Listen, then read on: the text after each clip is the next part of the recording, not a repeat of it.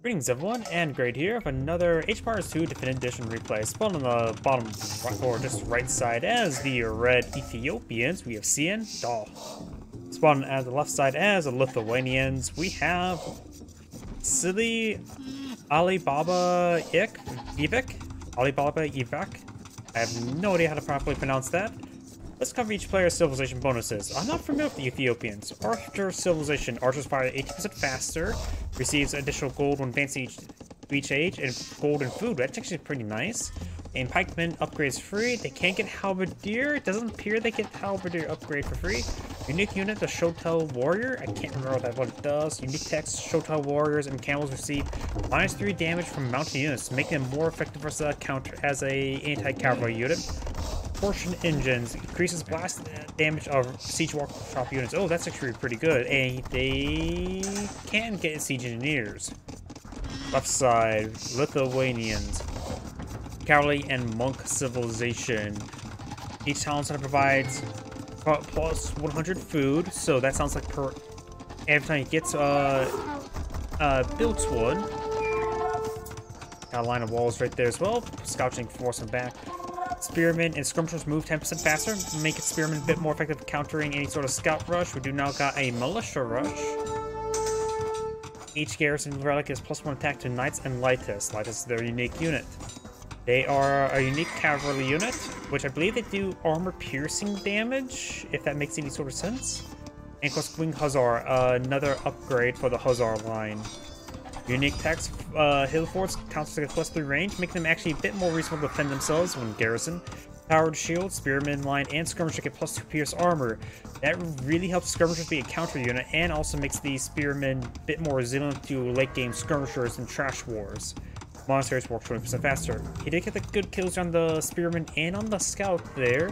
Now we've got these men at arms here. It does have a wall up there.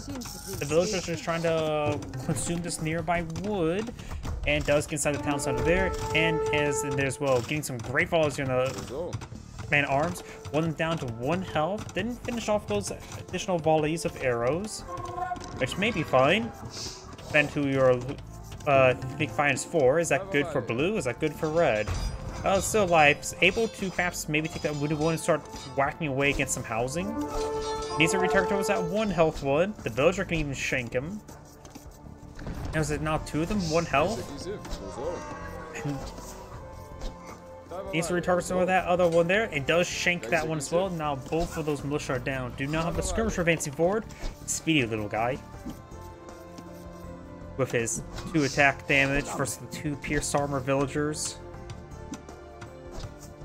Trying to get some good damage from the archers. He is doing some good work there. Villager even optionally 4. The villager even poses a threat to man at arms at this moment in time. Does finish off the man at arms there. And these archers just need to fall back. They're not really going to do well versus these skirmishers. Just fall back, throw them in the town center. It will be a safe spot for them, and town center will get an arrow firing. And it's a little bit wounded as well. I'd say throw that villager into that archer in town center. It's not going to do much versus the 2 skirmishers. An element that's the high ground. The villager, she's trying to shank them. Be careful about marrying her. I think her murderous rage is a bit showing. And it looks like she's going to be trying to help wall off this region. More skirmishers not being pushed forward. Ethiopian is an archer civilization, so going for these skirmishers makes sense. The archers have increased attack speed. I still believe that archers should just be inside the town center. It will get its primary arrow firing, as well as some health regen. And that way, if any time the skirmishers advance ever so slightly forward, they can at least get a shot there. Single scout now advancing forward. Skirmishers trying to deal with him. He's fast, hard to hit, and won't take much damage. He's taking 1 damage per spear since it has 2 inherent pierce armor. And now getting some great damage there on these skirmishers.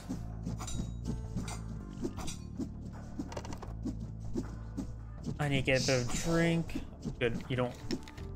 My drink's already open, so you don't have to worry about hearing that sound. And you now got a wave of archers and skirmishers advancing on forward and advancing on back. Let's see now. Blue has, looks like going for more skirmishers and more villagers. He has, of course, one spearman to poke any additional scouts. We got more skirmishers now being deployed on out over here.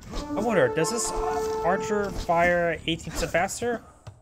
Yeah, it would say foot archers affects skirmishers, and not so that description there likely will not affect skirmishers, because I think the term foot archers refers to all ranged ground units that don't use melee as a primary damage source. I could be mistaken about that, however.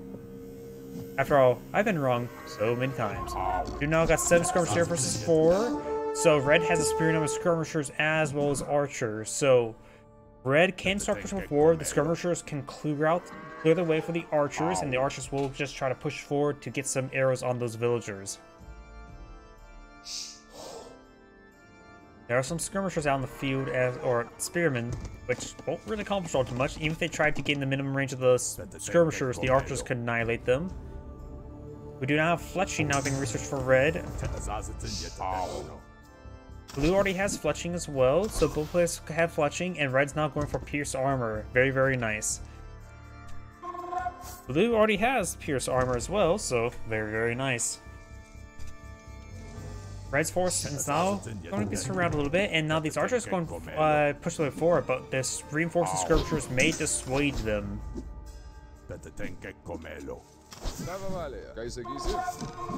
Some of Blue's skirmishers are not being picked on off. Red's archers have the same bit of a beating.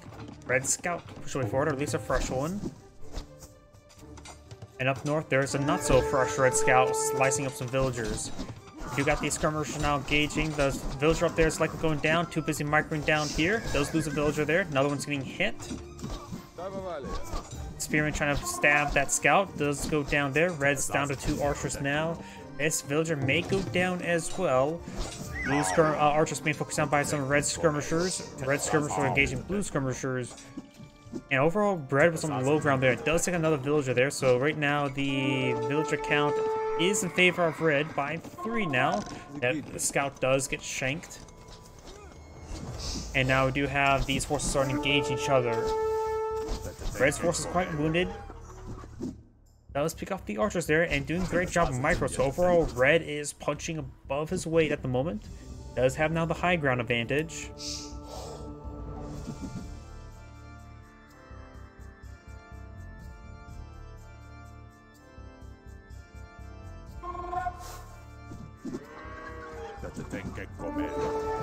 That goes down there. That one goes down.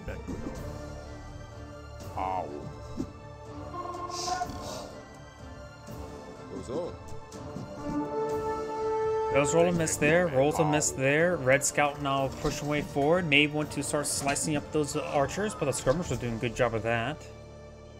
Red's not going for just a single villager. If I look over here, red has a good reserve of food. He's about to get research castle. Blue is not going for castle. And blue has a superior force on the field. Seeing this minimal force here, it may give him an idea that his opponent is going for castle age at the moment. Archers now eyeing for a counterattack. Castle age now in the build queue, so red needs to start eyeing. He sees all these skirmishers. He needs to build some more skirmishers rather than archers. He's going for some skirmishers now. Very, very nice.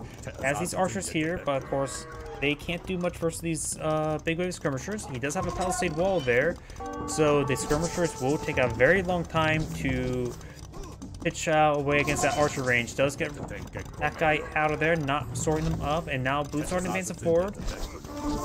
And does take out that archer on the high ground. The red is on the high ground there, gains with the extra bonus damage. Skirmishers and archers right now have the same range, 5 range, but once red gets the castle age, he's able to get some increased range benefits. Blue is not building anything at the moment. Got enough, oh, wait. Blue does not have enough gold. He's far from enough gold. He cannot go for castle age right now. His economy is not being properly micro. In fact, there's idle villagers here. Now that makes it so red will have a massive castle wage duration advantage, because blue is still not collecting gold. Blue is just not collecting enough gold. Now collecting gold there, he's going to be severely out-teched for a very long time. Red could either capitalize on military strength or economic. Red's going to have the ball in his court very, very soon. And red is Ethiopians. Let's see. Let's take another look at Ethiopians. Shotel warriors. Are Shotel warriors fast-moving infantry? I can't remember what exactly is their benefits. They do, of course, have access camels, and they're going to be useful versus Elitis. But let's see. He can't get heavy camels later. He can't get bloodlines though, so his stuff will not be as strong as one would like. But he may be eyeing for archer. Yeah, I've got crossbowmen. No bottom arrow being researched. Going for some single knights. Some single knights will be excellent for this force. But no bloodlines will hurt. Well, technically hurt less because there'll be more dead. We do now have the knight advancing forward with only 100 health. Means he will sustain 20 less hits. Suppose the archer can do 2 damage rather than just 1 damage at the moment. Got crossbowmen here. Blue's force is being cleaned on up. That knight's doing some excellent work. This handful of knights are going to be very, very good at dealing with these skirmishers. As a spearman here, the crossbows, of course, can take them out. And knights generally do win 1v1 versus spearmen, though I can't remember if that's with or without bloodlines. Because most civilizations have access to bloodlines. You're now Castaway for blue. Oh, he must have got that bush quicker than I would imagine. I thought he was still pretty far away on blue, on gold, and not sure what double I means, but I think that maybe we just miscast GG or something. I don't know.